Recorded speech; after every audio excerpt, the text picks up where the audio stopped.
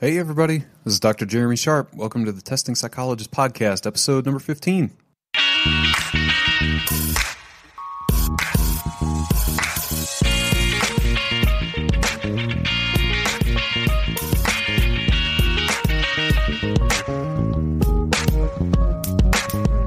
Hey y'all, this is Dr. Jeremy Sharp again.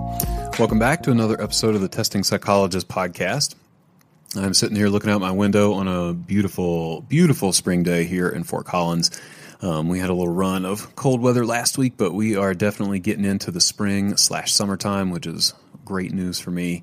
I think I mentioned that I've grown up in the South, and I'm definitely used to more heat and humidity, so that kind of thing just feels like home. But we are getting there here in Fort Collins, so I'm super excited about that. So today is a little bit of a different episode. To be honest, this episode, I really considered just not even publishing anything this week.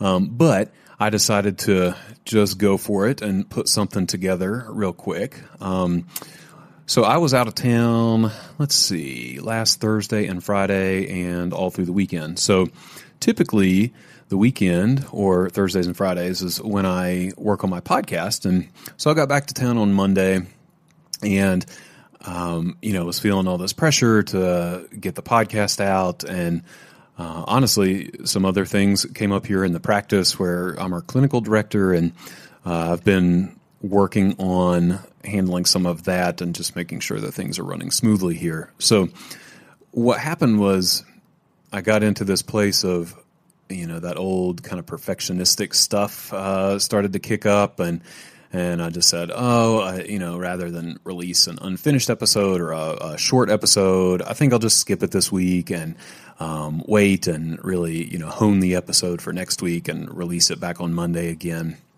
But then I got to thinking, okay, this is probably good practice. Good practice that, some exposure to not give in to that perfectionism and need to do everything exactly right every single time.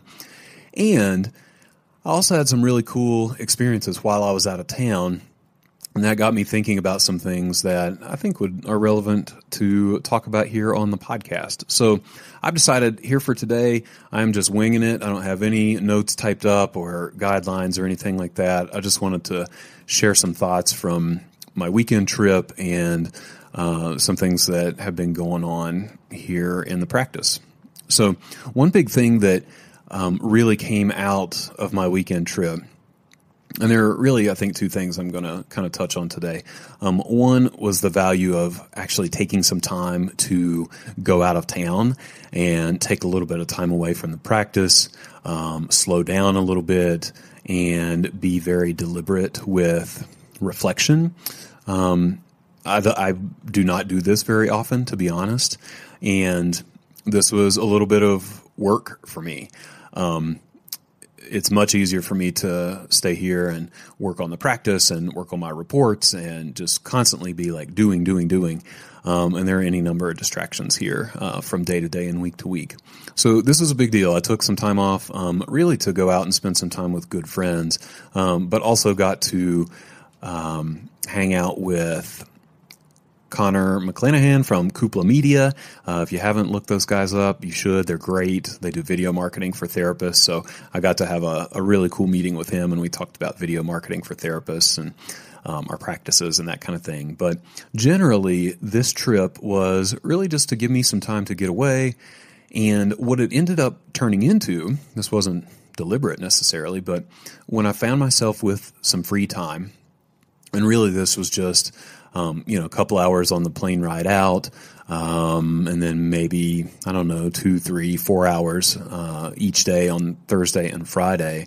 That's all that it took for me to step away. I could have worked on reports and business stuff, but I didn't, and I was able to let go of some of that anxiety.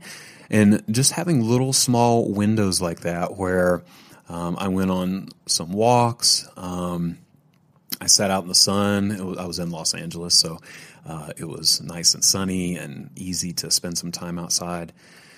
And I just spent some time thinking about the business and our assessment process and our staff and needs in the community. And it was really, really nice to just take a little bit of time away.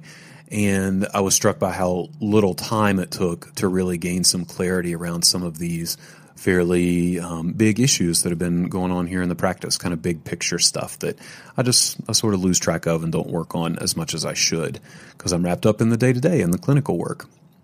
So that's one piece. Is I just wanted to speak briefly to the value of if you're not doing that. I mean, it's not like you have to take a trip and get out of town necessarily, but even taking a half day where you're out of the office every other week, or if you can do a couple day trip, that can be really helpful for your business development and for your own mental health too. I came back so refreshed and recharged and excited to get back in and really work. So that was super helpful. If you're looking to do that in a really structured way, something that I have signed up for the summer is Joe Sanok's Slow Down School, which is I guess you call it a conference, but I almost think of it as like a retreat opportunity where it's a week-long event where there's some really deliberate slowing down and days of doing nothing, but then going to be paired with some pretty structured coaching for building your practice, building your business, things like that. So I'm going to be there. It'd be great to see some listeners there too, if that kind of thing sounds appealing to you. So just a brief plug, like I said, for kind of getting away, slowing down, reflecting on your processes. That was super helpful for me. Then the second component that I really wanted to speak to today, again, just briefly, is just some thoughts on not having to do things perfectly. So I mentioned that at the beginning that this podcast, I almost didn't record it just by virtue of not having a really well thought out, put together podcast. But then I thought, okay, there's a little something to say here. Let me just go for it. And I think that this is a good metaphor maybe to keep in mind, or idea to keep in mind just for our practices. I see this coming up a lot day to day. Particularly for me, I have trouble with getting reports absolutely perfect. I can just comb over and over and over my reports and writing the interpretation exactly right and including every bit of information that I think I need to, and really speaking to what the parents or the client needs to hear in this assessment. And I think that 90% of that is probably really, really good and part of what sets us apart with our evaluations. And that last 10% is maybe going above and beyond what actually needs to get done, and in fact just wastes time that I don't need to spend on reports. And so, like I said, this is a little bit of practice for me, just in in another context, to let go of the perfectionism a little bit. So I see that coming up in reports. I see that with tools that I'm researching for our business or ways of doing things. Like I can often get lost in the research and lost in finding exactly the right way to do things. And that ends up just taking more time. And then, of course, it's time that I'm not necessarily getting paid for. And often the outcome does not justify the time spent on it. So that maybe incremental increase in accuracy or effectiveness or whatever the metric might be, usually doesn't justify the time. So just a couple thoughts on that. I'm sure that a lot of you are familiar with that, the perfectionism and wanting to do things right. And I think to some degree that's really valuable. And it's always worth coming back to and revisiting and maybe even practicing not doing things absolutely perfectly once or twice and see how that goes. So, yeah, just thinking back, I'm sure this podcast is not one of the best ones necessarily, but hopefully worthwhile just to get a few thoughts out there about slowing down and maybe not being quite so hard on yourself to do things absolutely right every single time. So I appreciate it, as always. It is really cool to see our listening community continue to grow and to see the Facebook community continue to grow. If you have not joined the Facebook community, you can definitely check us out. You can search for the Testing Psychologist community on Facebook at that search bar at the top. You can also go to the website, which is thetestingpsychologist.com, and there you can find articles and a link to the Facebook group and information about building your testing services via articles and past podcast episodes and things like that. So thanks to all of you who continue to listen and pass along the podcast to your friends. It's really, really amazing to see things continue to grow and spread the word about testing and the business side of things.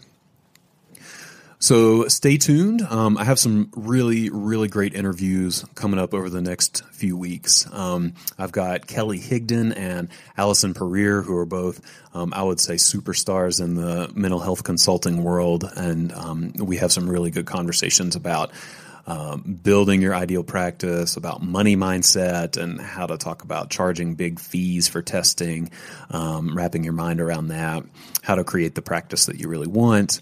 And then I also am speaking with a couple of psychologists with some really interesting specialty areas within testing. So talking with Dr. Erica Martinez about how to apply neuropsych training to a more of a therapeutic assessment model and helping millennials and young adults be successful. And then I also hope to be talking soon with Dr. Amy Yermish, who specializes in assessment with gifted and twice exceptional kids. And she has a really cool practice going on over on the East Coast. So keep your eyes out for future episodes. I think we got some cool stuff coming up. In the meantime, feel free to pass this along and share on your own Facebook group or with friends or on your blog or wherever you might pass along information to other folks. So thanks as always, and we'll catch you next time. Take care.